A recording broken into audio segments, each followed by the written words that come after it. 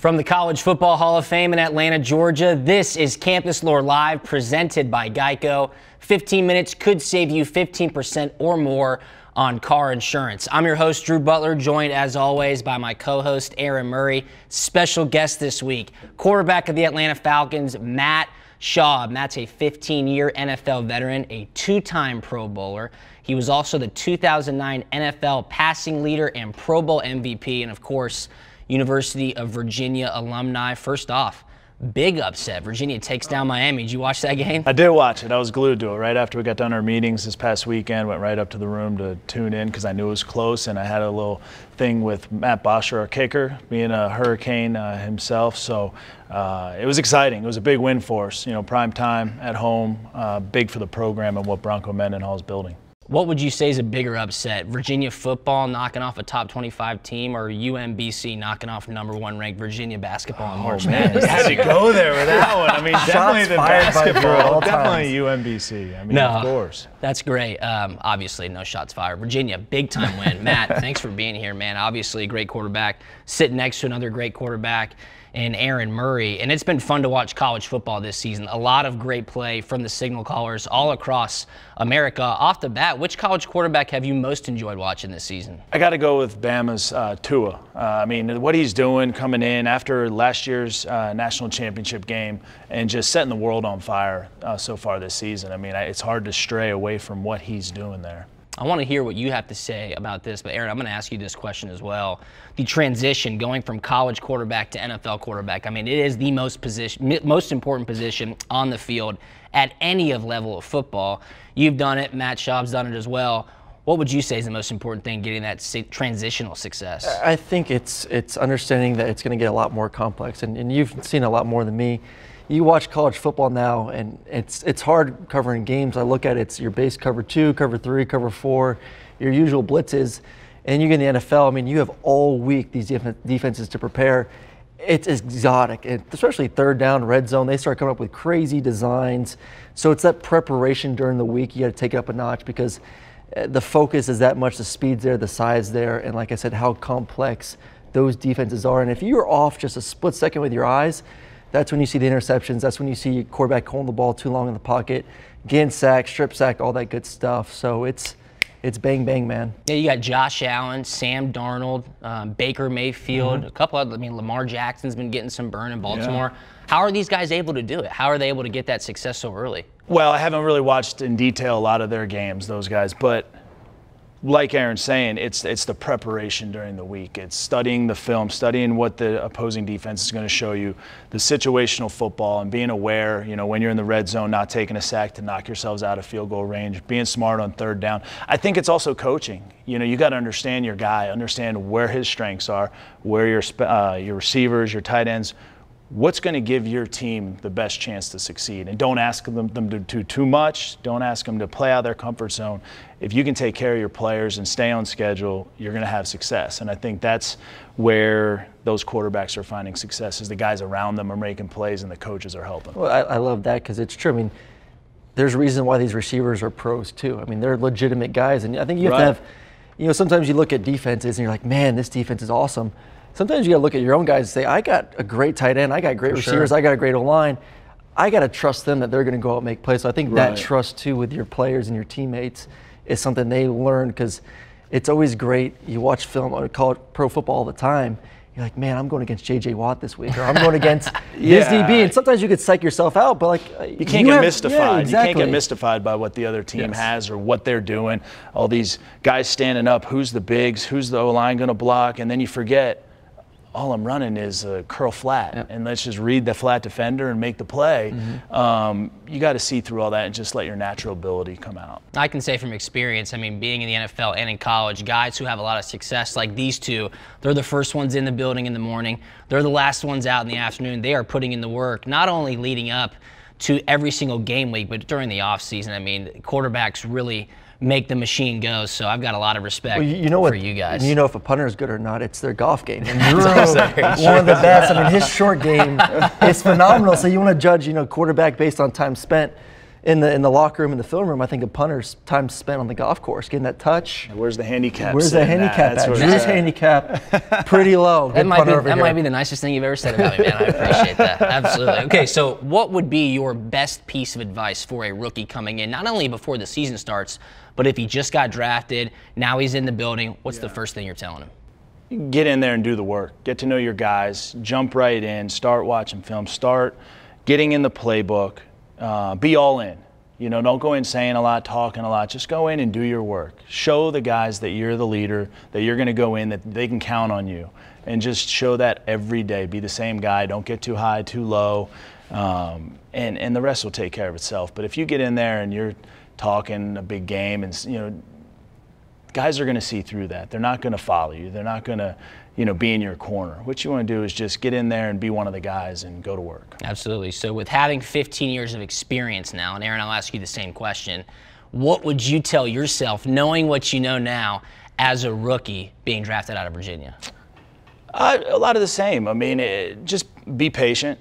Take advantage of your opportunities. You know, everybody's situation is different. What team you go to, what's your situation at your position, and you just got to stay patient. Just go to work, and when you do get that opportunity, you got to take advantage of it, because at this level, you only get so many.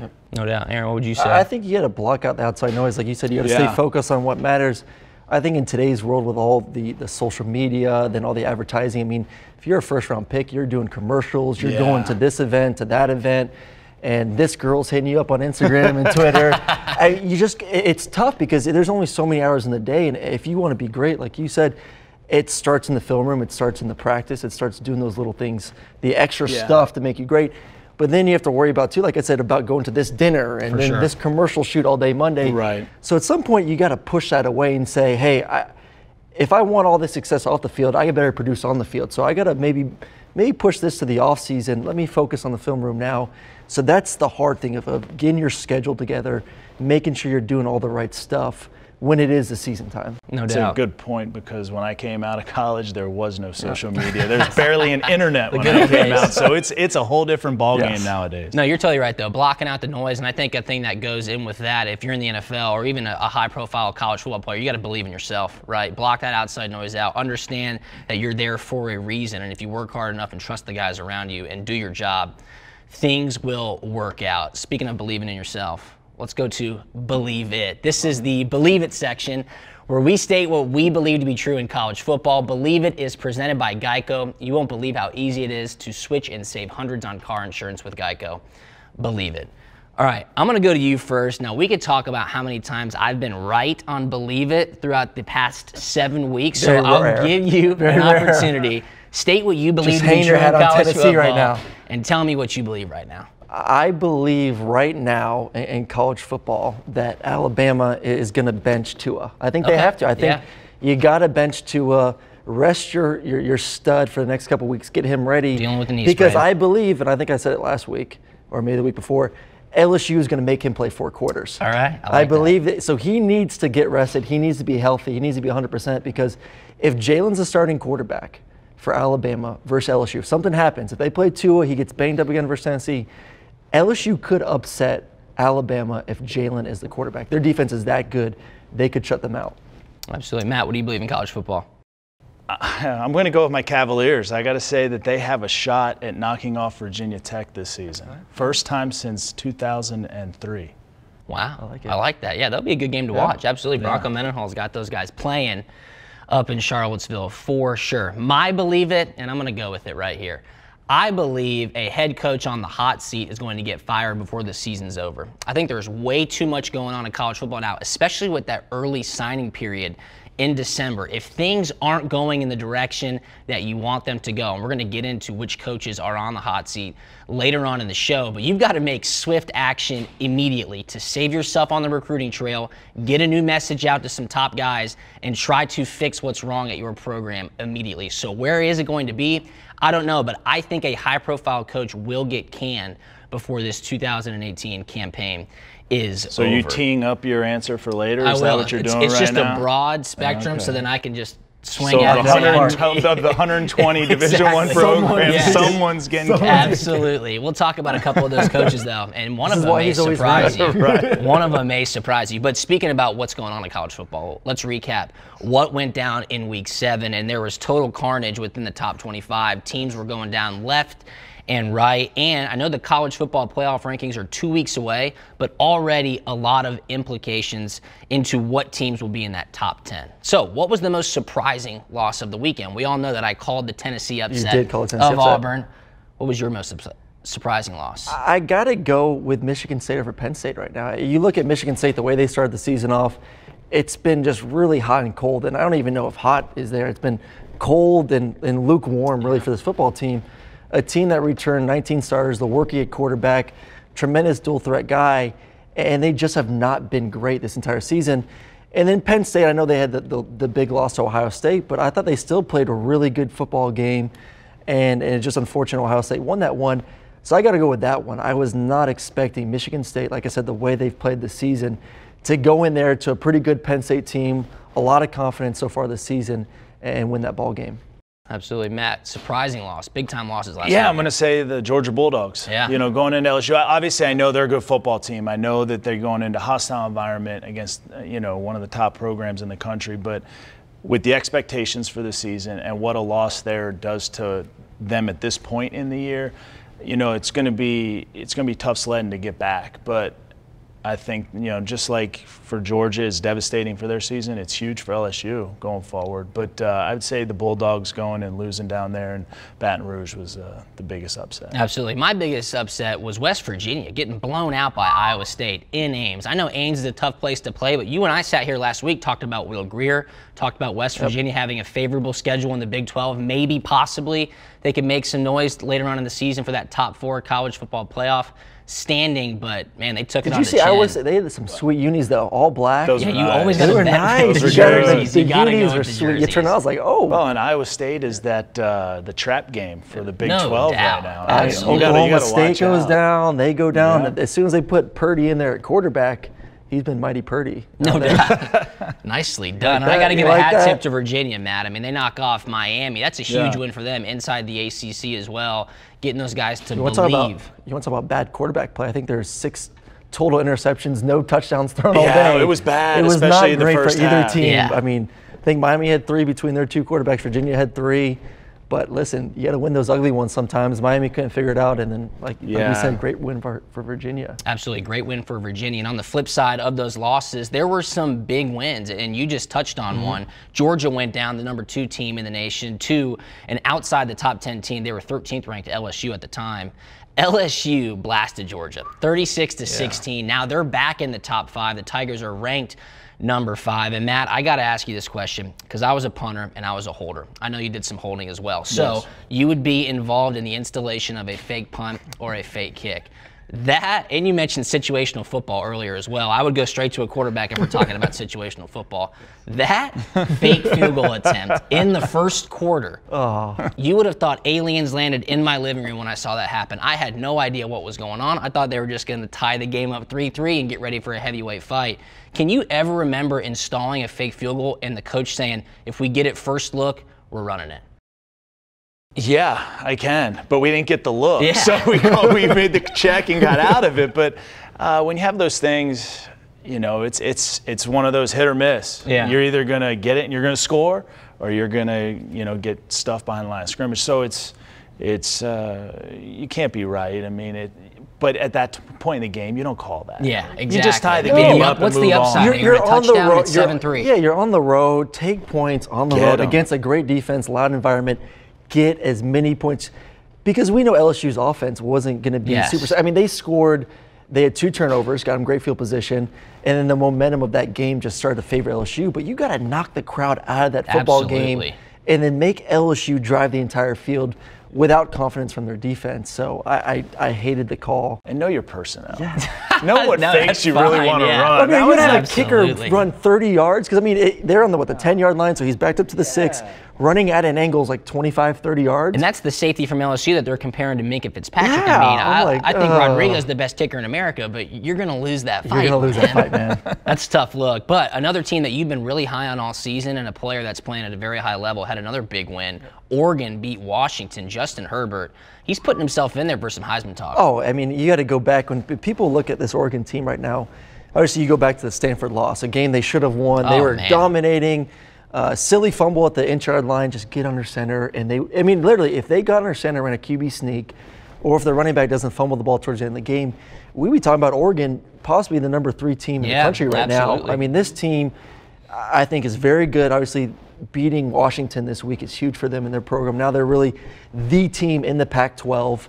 So I like them. I like Oregon. I think that was a big win. Excited. I think the bigger win, though, for me was the Michigan game. Yeah, absolutely. And it's not just beating Wisconsin, but the way they beat Wisconsin. Dominating. Shea Patterson's playing great. That team has a lot of confidence right now. And what I tell you last week, don't put the ball in Hornibrook's hand. Yeah, they Don't did put that. it in Hornibrook's hand. Ideal. I would rather have Jonathan Taylor run the ball 40 times, and that would give them a better chance to win. Hornibrook threw 2 picks. Their offense did not look great for Wisconsin, and Michigan dominated that football game. So, Matt, are you buying into Michigan, Coach Harbaugh? I mean, I know he's got Shea Patterson. The defense is playing pretty well, but I still have questions about the Wolverines. I do too, and I think their defense is great. He can get a lot of talent on that side of the football and have them play good. He always has a running game. Their running attack has been really good. Yeah, he has Shea Patterson now, and he can do a little bit outside the pocket, on the move, create some big plays, but thing that I'm missing from Michigan is the ability to just drop back when they have to and throw the football. Yeah. And with a coach like that and his experience in the NFL and his ability to go out and recruit, you got to be able to find those players and not make it so hard on yourself. I feel like when you watch Michigan, like the Wisconsin, I feel like they made it so hard on themselves, and they still scored 38 points. Yeah, that's great, but there's some games where you're just scratching your head like, who's this team out there? Like they don't look like Michigan, and I credit that to him not getting the players that he should be getting and developing them. I mean, that's one of the main things as a college coach is you got to be able to recruit and then develop those guys into the type of players that you need them to be and they can fit your program. Yeah, develop those players the way you need them to be, but also develop consistency, which has been something that's really plagued Coach Harbaugh at Michigan. Watch out for that game this weekend. We're going to talk about it in a bit, but Michigan versus Michigan State. On the road. I know. On that the road. could be interesting. Let's talk about the college football playoff rankings, though. They are a couple weeks away. It seems like the top 3 are pretty clear. Alabama, Ohio State, Clemson. That 4th spot, though, man, it's clear. up for grabs. No, it's not. Who are you going with? You know who I'm going with. You're wearing your green anyway. I'm wearing my lucky green right now for it's Notre Dame, man. I know they had a close one. They beat Ball State by how much? 8 points? I don't I was care. going to say that. It was like Ball State, Vandy, and Pitt, they barely beat. Listen, a win's a win's a win. We ain't going to worry about that. You can't tell me the way their defense is playing. I like Ian Book. I mean, one of his picks, the guy tipped his arm, ball flopped in the air, interception in the red zone. I still think this is a very good team, run team with him at quarterback, and then we know what they can do defensively. I think Notre Dame's the team at that 4th spot. Do they have some tough games ahead of them? Yes, but I think they should be favored, and I think they'll have a legitimate chance to win each one of those. Matt, who's your 4th team? You know, I do think Notre Dame is a good pick. I'm not going with them, but I do like what they're doing with Ian Book. I think he gives them an opportunity to, the way he can throw the football and sling it around. I do like their offense now with him in there, but I'm going with LSU. Yeah. I got to say their team, after what they did against Georgia, beating them like they did, if their quarterback Burrow can do what he did against Georgia consistently for the rest of the season, they're going to be hard to beat with that defense and their run game. The only issue, I mean, wins-wise, I got to go with LSU too. The only thing that concerns me is the first rankings, like you said at the beginning of the show, are going to be, I think, in 2 weeks. Yeah. So that's after the Alabama-LSU game. Yeah. So, I mean, if they win that game, put them Watch up out. there. Yeah, put them absolutely. up there. That's a good point. And I think it could be, I mean, it's going to be at LSU. It's going to be noisy. That place is going to be, I think it's going to be shaking. The stadium may fall down. It's going to be that exciting to be at that ball game. So I wouldn't put it past their defense to make it a fun football game. We always know that game is played pretty tough. Yeah, you guys both said LSU, and I agree with you. LSU's resume right now, surefire. If it was today, they'd be number 4. But what about UCF? No love for the defending national champions? You know what? I would love to see UCF continue to climb, but you can't tell me that when it comes, push comes to shove, at the end of the year, if they're undefeated, And the thought is Alabama's 1, and you put them at 4. How embarrassing that would be for college football. Yeah. It would not be good. Or would that be the committee's opportunity to say, hey, to settle the all score. you group of 5 teams, you think you're that good? Okay, you have a chance to prove it right now. And I think Alabama would win that game 70-0. 70-0. It would be no hyperbole. No, you're signing that one off. You know, Nick Saban saying, "Okay, you think you're national champs? You want to take part of our championship last year?" They would destroy that UCF team. It would be really interesting. They would be a statement game for Alabama. That would certainly be a statement, and that would really answer if UCF is a pretender or a contender. And there's a few teams out in college football right now that have been making some noise, getting some big wins, and then they kind of fall off for a few weeks. A couple teams I have in mind. Texas, obviously they got the big win against Oklahoma, but lost to Maryland. Iowa State, they just beat West Virginia, but if they're like Iowa State that I expect them to be, they'll probably finish, 8-5 this season. And then Florida. I mean, what is Florida? We're going to find out. They got a bye week this week, and then that big Georgia-Florida game in Jacksonville. I like Florida. We knew what they could do with Dan Mullen. I mean, he's such a tremendous coach. The question wasn't defense. The question was the offensive line. Can they protect? Yeah. Can they get a run game going, which they've been able to do for the majority of the season? And can Felipe Franks just be consistent? He doesn't need to be great. It's just is the answer. Well, he's been consistent. This last weekend. He's been consistent. I mean, turned the ball over. He had 2 touchdowns, 1 pick. The pick, it's like the Seattle call. You're at the 1-yard line. You're dominating the run game. People everywhere. And you throw a slant. There's just so many bodies right there in the end zone. I hated that call. I think they should have just run it 3 times and they would have scored a touchdown. Absolutely. I think he's playing better, though. He certainly is. And I think it's just like Burrow at LSU. You understand when you have a great defense, end a possession with a kick. Yeah. Punt, field goal, extra point. Make the opponent drive the entire field against your team, who has a great defense in Florida, like I said, a great defense in LSU.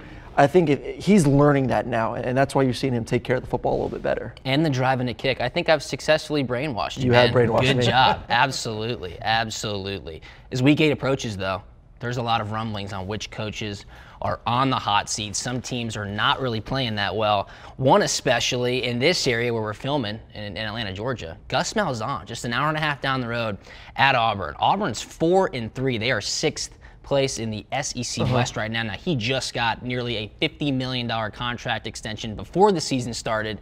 Is there any way they would buy him out, Matt? I think the number's $38 million. No, I don't think they're buying him out. No, not this year, and it's too early. You know, he's fine. He's fine. Now, again, don't mess up the rest of the season. You know, keep that 3 at the end of your record, and you know. Which I don't think they are. Though they got to play Georgia and Alabama as the big kicker. Absolutely. So, and you know, once and like Matt said, keep that 3 there. If things start going even farther south in the SEC, I'd be willing to say that money is not the biggest problem. So 38's a big problem. You'd be surprised. 38's a big Heading problem. Across the country though, Clay Helton at USC. He's USC, fine. You think he's fine as well? He's fine. 4-2. He's a 17, 18-year-old quarterback right now. He's 4-2. But he's playing decent. He's a young quarterback. He's not playing bad. All right, what about Bobby Petrino at Louisville? Bobby Petrino at Louisville, they're 2-5, 7th in the ACC Atlanta. The worst Power 5 team to go with Arizona right now in college football. I mean, they are really bad. But the thing is, the buyout, once again, I think they came out and said, we can't afford to buy him out. Yeah. Talk about confidence for your coach. We want to fire you, but we can't afford to fire you. That's called having a really good agent. That's what that's called, yeah. As a head coach, I feel really good about myself. Like, thanks for the vote of confidence for the rest of the season. I'd call my agent. I'd take him out to dinner for Seriously. sure. He's gone. Yeah. I think Petrino, he's going to go. It's going to be whether it's they can't afford it though. They'll find a way. They literally said this week, we can't afford to fire him. In the offseason, they'll find a way. Some boosters, the program's going to go to Churchill Downs this offseason, win some money on the horse race, and they're going to get him out of there. All right, well, you just saved me from my believe it. I'll go with Bobby Petrino. Gets fired before the season even ends. I got one name, though, before we get into our Week 8 and midseason superlatives.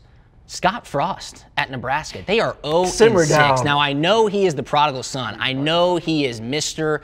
Nebraska, played quarterback there, won a national championship there. Just think about this scenario, though. Think about this. That's like having Peyton Manning coach Tennessee, and they start off 0-7 and they're not winning a game. What do you say? Like, oh, well, I mean, this is our guy. We just got to roll with him. They haven't won a game. Yeah, but look at their team last year. They weren't very good last year in Nebraska. I mean, he was inheriting a team that had a lot of growing up to do. We talked about the quarterback position. He names Martinez the quarterback. Everyone else transfers, and all of a sudden you have a freshman walk-on who's your starter for the first part of the season. I mean, it's a bad situation being a coach there in Nebraska. I like him, man. I was watching game day this weekend, and he was talking, and I texted you. I was like, I would run through a wall for that guy. I mean, he is a great football coach. I think he's a great motivator. He's a guy who's been there. He's done that. I think he'll be fine. Give him some time. And like I said, it's not like he inherited Florida, who has a bunch of talent, where he said no to Florida. He went to Nebraska where he knew it was going to be harder, but it's home from him. And I guarantee you he's going to do whatever it takes to make sure that program is going to get on the right track going forward. You said you'd run a wall through him. I bet you that he would run through a wall to have you be his quarterback right now, because they don't have anything going on. But let's talk about some people that do have it going on, and we're going to talk about some mid-season superlatives right now. I want to know who the most valuable player in college football is through 7 weeks. I got to go Justin Herbert at Oregon right now. Okay. I think that team, we know historically, defensively, Oregon's not great, and they're still not that great this year. They've played some good games. Stanford, they played well defensively for the majority of that football game. Versus Washington, they played well, but Washington's had their struggles offensively. So I got to go with him. I think he's the most exciting player. If I'm a GM, I'm taking him. I mean, I was watching the game this weekend, and John Elway's up in the box watching the game. Just love it. And John Elway's, I mean, the smile on his face the entire game. I'm just like, he's picking it up. Yeah. He's getting ready. I mean, he's getting ready. He's maneuvering a way to get the Broncos in the top 5 and maybe they will be in the top 5 the way they're playing right now.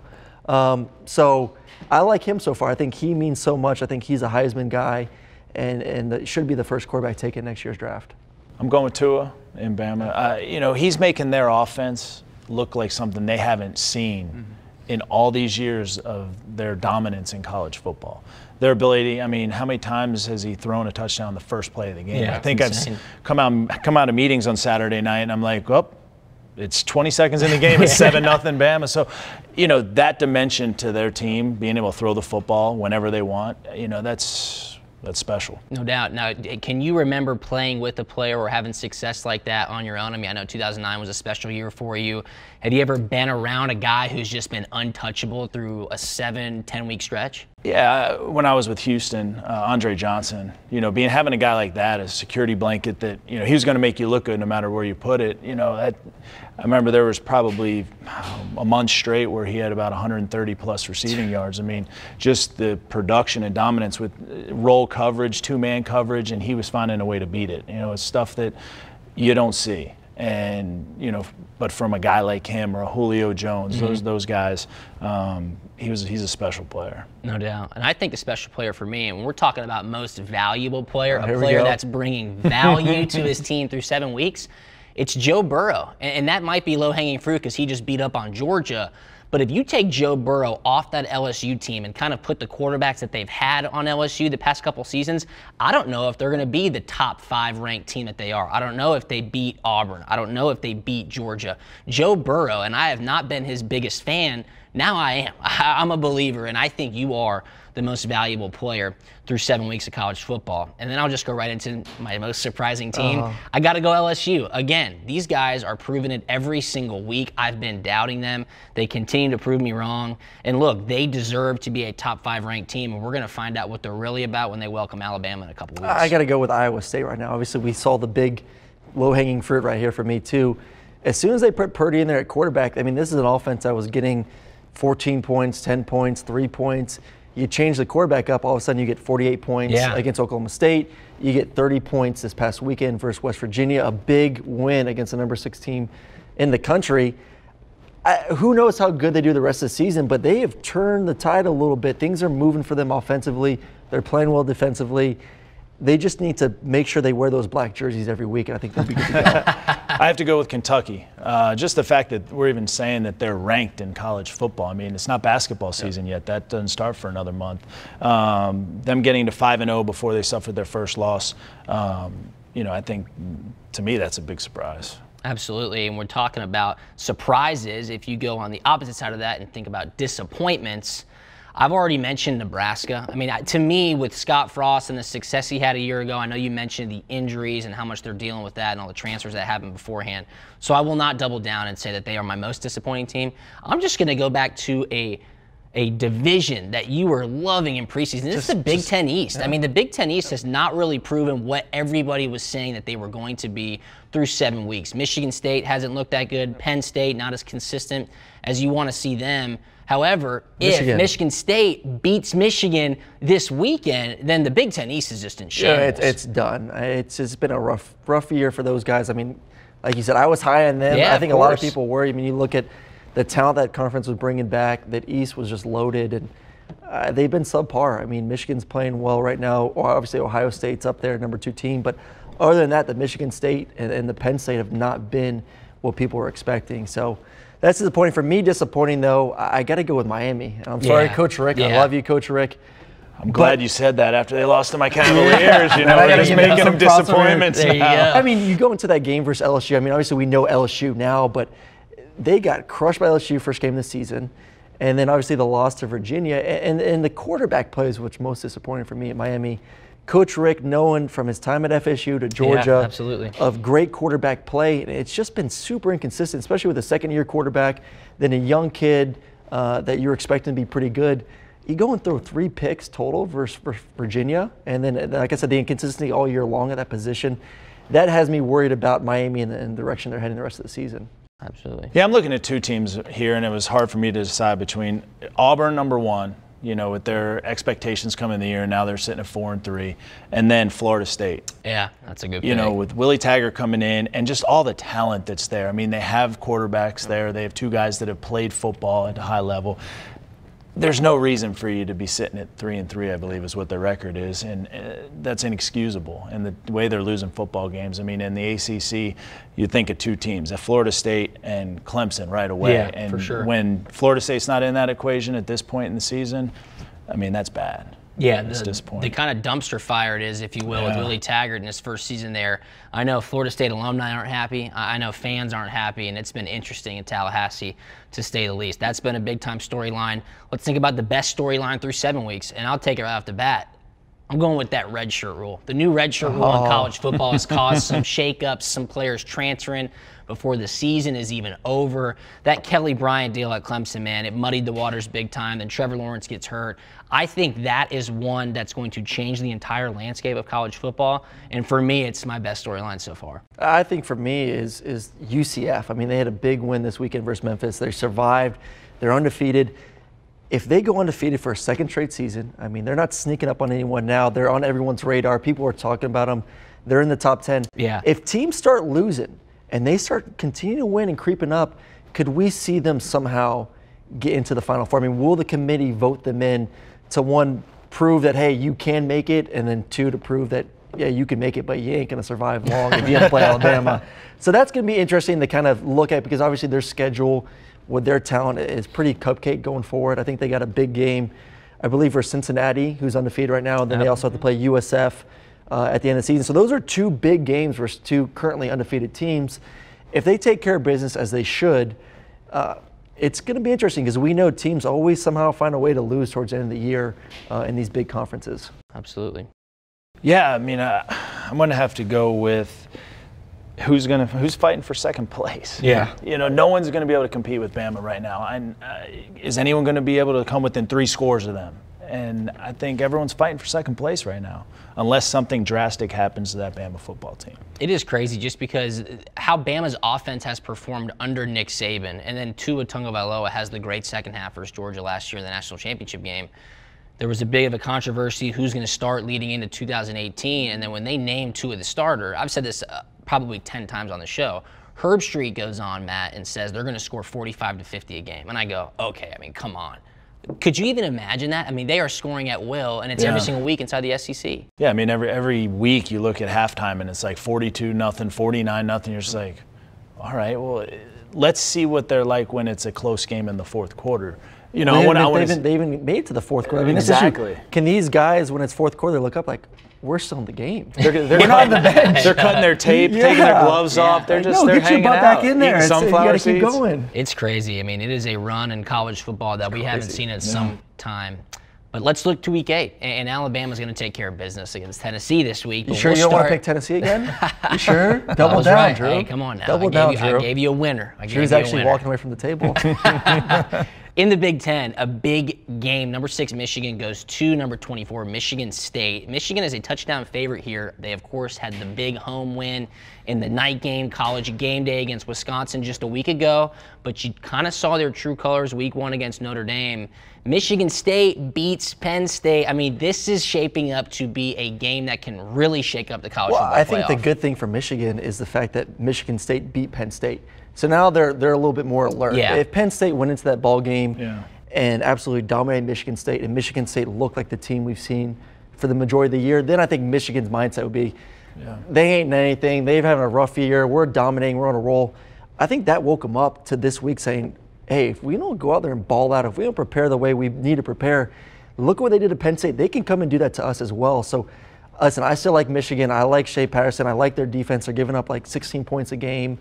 So I think they're going to play a great game. I think it's going to be a close game. I still am a believer that this Michigan State football team is a good football team. It's at home. We know what these games at home mean to these programs. So it's going to be exciting, but like I said, I got Michigan. I think the momentum is still there for that football team. Do you believe that, though? Like, okay, LSU lost to Florida, so they kind of had their backs against the wall, and they come out and play a great game against Georgia. Michigan State beats Penn State last week. Do you think that kind of woke Michigan up, and they're going to have to come out and bring their best? Yeah, I think it is a wake-up call. I think everyone in the locker room, in your prep all week, that's what you're thinking about. You don't want to have that feeling in the locker room after a game again. Yeah. And I like Michigan this week against Michigan State. It's your in-state rival. Yeah. They're an hour and a half down the road. A lot of these guys are from up there. They know each other. You don't want to lose to your in-state rival, and they're going to take care of business. I'm going with Michigan State. I really am. Coach Harbaugh does not have a good record against Michigan State or Ohio State, and I just have not seen the consistency as a whole during his tenure at Michigan. I'm sure it's going to be cold. I'm sure the weather is going to be brutal. This game is at noon, you know, so Michigan, 11 a.m. They deal with the cold every day. I understand that. I don't think that's an issue But for I'm the thinking team. fumbles. I'm thinking interceptions, sloppy football. It's going to be close, but I think Michigan State pulls a huge win out here. And Connor Hayward from Peachtree Ridge High School had a touchdown pass as running back last week. He'll be the X factor for sure. In the ACC, 2 unbeatens are taking care of each other here. NC State, the number 16th ranked team in the nation, is going to Clemson, the number 3 ranked team in the nation. I had to look, and I'm like, holy cow, NC State's undefeated. They've just been playing in the ACC. Their schedule's so weak, nobody's giving them any love. This is crazy. Sorry, man. I mean, even their out-of-conference game, I mean, I covered NC State when they played Marshall. I mean, they just ran right through them. And NC State's defense is playing well. It's a young defense, but they're playing well because they haven't played anyone. Listen, I like Clemson. I think they're just more talented than this NC State team. But I do like Finley, the quarterback for NC State. Absolutely, he's getting a lot of love. I mean, you look at all the quarterbacks that are going to be in the draft this year. I would take him, and I would take him top 2, top 3 round kind of guy. I mean, he's that good. Anticipation, his accuracy, his touch. I mean, he checks off every single box you want to check out for a quarterback. And what has Clemson struggled with? They've struggled against teams that could pass the ball. They're secondary. We know how good they are at the front 4. We know how good they are at the front 7. It's when teams want to go vertical on them is when we've seen them struggle. So I think NC State can make some noise and make this a fun football game. And you never know with a freshman quarterback with Lawrence when that moment's going to happen where he looks like a freshman. And shoot, he's shown that he can get hurt. You know, if he goes down, you never know. I mean, they don't have that next guy up, which has been bugging me all year long. So it'll be a fun game, but it's crazy to me that currently the number 2 team in the ACC is a 17-point dog. That's right? wild. That just shows you how weak the ACC is right now. Well, Matt, this sorry, is you're my taking shots upset. right now. Ricochet shots for Matt. This is actually my upset this week. Okay. I like NC State because they can throw it. Yeah. And I think Clemson has struggled offensively, and I think they've underwhelmed a little bit this year. And I think that there's question marks in whether Trevor Lawrence can go in and produce for 4 quarters at a consistent level. And I think NC State can score some points. If they can block that front that Clemson's going to throw at them and make some plays in the secondary, I like them keeping it close into the 4th quarter and then finding a way to win. There were a lot of question marks around Trevor Lawrence. Clemson bounced back. They beat up on Wake Forest 63-3, I believe the score was. But then they had a bye week. So maybe that momentum kind of got stalled out a little bit, and they could be set up for a big-time trap game. Wake Forest. All right. Well, I hope you're right because we'll replay that clip and go viral. That will be ideal. In the SEC, though, speaking of having your backs up against the wall and having to perform consistently, LSU has another big home game. Number 22, Mississippi State, is going into Tiger Stadium. LSU is now ranked number 5. It's a night game. LSU is not even a touchdown favorite, just 6.5 points. So what does that tell you? Is Vegas not even believing in Joe Burrow? I don't know. I mean, if I'm LSU, though, I'm not putting 8 guys in the box. I'm going to put 11 guys in the box. Yeah. And say, Fitzgerald, if you got a guy wide open, can you hit him out there? Because, I mean, he's just not an accurate quarterback. I mean, he can run the football, but if he has to win the game throwing it, it's just not going to happen for this Mississippi State team. I think that with those talented safeties and cornerbacks for LSU, they're going to play tight man, inside leverage. Say, if you're going to beat us, you're going to have to beat us on outbreaks, outside the hashes, or you're going to have to beat us on go balls. Can Nick Fitzgerald be accurate? I'm not a believer in it. I don't think it's going to happen. I think LSU's defense is too talented at home. I think it could be close just because of the fact Mississippi State's defense is good and they can keep them in the football game. But I think LSU can shut this team down pretty handily just from the fact it's going to be one-dimensional. Any chance LSU has kind of that letdown week after a huge win against Georgia? No, they're too good. They're too talented. I think they're going to go and take care of business. I'm going to pick them, to cover. Yeah, I would agree too. I think LSU takes care of business here. Joe Burrow, I mean, he is my MVP through 7 weeks of the season, but Coach Orgeron outcoached Kirby Smart in Georgia last week. That's something that I probably would have never believed in, but it's exactly what happened. And Steve Ensminger, the offensive coordinator for LSU, doing a great job. He's been doing a fantastic job as well. So I think LSU keeps it rolling. They are laser focused for that Alabama game in just a few weeks. Speaking of Alabama, they're traveling to Neyland Stadium to take on Rocky Top. This is a great and historical SEC rivalry. It's at 3:30 p.m. Bama's a 29-point favorite, but if Tua doesn't play, they might take it off the board. Nobody knows what's going to happen. Do you bench Tua? I think it depends on how severe his injury really is. I mean, I don't know how many. I mean, there's probably 3 people that know how bad it is. Tua, Saban, and the trainer. I mean, that's it. But I'd probably rest him. Give him some time because they have their bye coming up, and then let him come back for the stretch run. But they're going to take care of business against Tennessee. So if you do rest him, one thing that you mentioned earlier in the show is that you were questioning if one team could come within 3 scores. If Jalen Hurts is the starter, they'll still cover They'll still cover that. All right. What do you think about this game? You got to bench Tua. I mean, boo-hoo, you have to play a quarterback who's and a bye week next week. Yeah, you have to play a quarterback who's 27-2, led you to 2 national championships. Oh, we'll just put him in. It's okay. I mean, it's great problems to have if you're an Alabama fan. If you're Alabama, I mean, you just put in Jalen, who's actually done a great job this year. I mean, his ability to throw the football has surprised a lot of people. I mean, he really has taken that next step forward with his accuracy in the pass game. Why risk Tua re-aggravating something? I mean, you give them this week off. They got a bye week, so you pretty much get 3 weeks of no contact before you play LSU. I mean, right now that game is the game of the year for Alabama.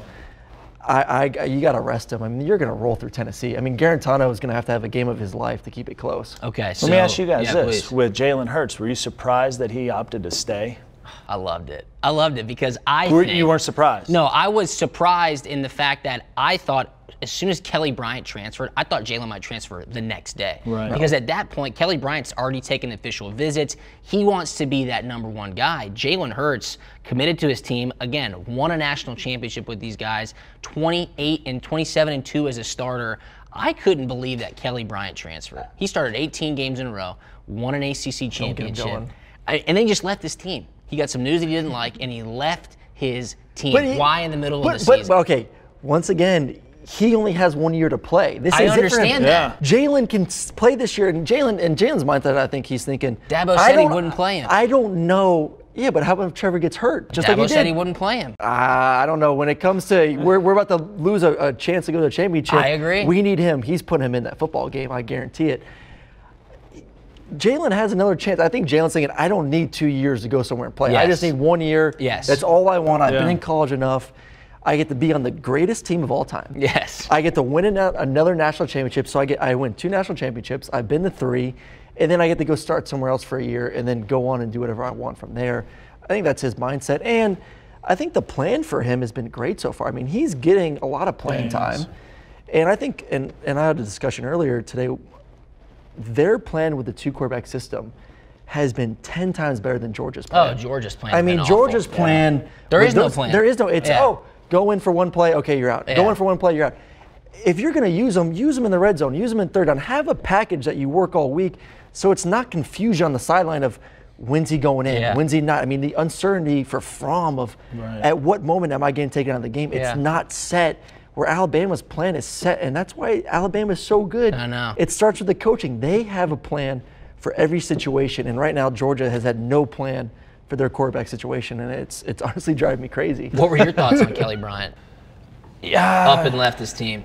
Well, yeah, I mean, I wasn't surprised. Yeah. I mean, I think you got to, at the end of the day, I understand you're part of a team, you're part of that locker room and all those guys. You come in together, you work out, and all that stuff, but you also have to look at what's going to help me try to pursue dreams that I have and aspirations. So it's a double-sided coin, but I don't blame him for wanting to do it. I mean, he was the guy, and he took that team, and then all of a sudden, no, it's not yours anymore. And, you know, it's hard to battle back from that, so I don't blame him for wanting to leave and get a chance. Double-sided coin, probably the best way to put it for sure. Going back to the Alabama-Tennessee game, if Jalen Hurts does start, I just think it'll be surprisingly close. Look at what Georgia was able to do against Jalen Hurts last year. Jeremy Pruitt was the defensive coordinator of Alabama just a year ago. He knows this personnel. He knows exactly where to put his guys on defense to make sure Jalen doesn't have a lot of success. On the other side of the ball, though, with the offense against Alabama's defense, who knows? But I think, yeah, you move it down to 21. And you can put guys in position to make a play, but you still have to defend. No doubt. You still have to make a play. No doubt. Last game here as we're wrapping up. Number 12, Oregon traveling to number 25, Washington State. This is a Pac-12 North battle. Washington State, 2.5-point home favorite against your boy Justin Herbert. What's the over-under points, The over-under, 66.5. Oh, I'm taking the A. Hot take of the week. Take the over. There you go. This game is going to be a lot of points. I mean, there may be 110 passes thrown in this game. I mean, we know Washington State, they're not going to run the football. I mean, they think they had a game this year where they didn't run the football. I mean, it was just pass after pass after anti-Georgia pass. Tech. It is the anti-Tech, anti-Air Force. So, I mean, it's going to be a lot of passes, a lot of points. I got Oregon, though. I think they're playing confidently right now. I don't see Washington State stopping Oregon's offense. So, I like the Ducks, baby. Yeah, with a victory, Oregon's kind of the clear leader in that Pac-12 North. Yeah, I like Oregon going up there and getting a win. Unless they do something, turn it over 3-4 times and make it life easy for Washington State, I think Oregon will take care of it. Getting the shotgun at the 1-yard line. Yeah, making decisions. Hopefully they got those mistakes out of their system. Yeah, Mario Cristobal named to watch for Coach of the Year if Oregon continues on the trend that they are on. But Week 8 is right around the corner. We are fired up to see what goes down in college football. Matt, thanks so much for joining us here on CampusLore Live. That was a lot of fun. Aaron, it's okay. As usual, I got to put up with you. No, that was a lot of fun. And for everybody, I want you guys to know that if you are in Atlanta, Georgia, you've got to check out the College Football Hall of Fame. Regardless of what team you follow, you check in and the entire experience is bespoke exactly for you and your fan allegiance. So check out the College Football Hall of Fame here in Atlanta. You will not regret it. And check us out again next week. Thanks for tuning in to CampusLore Live.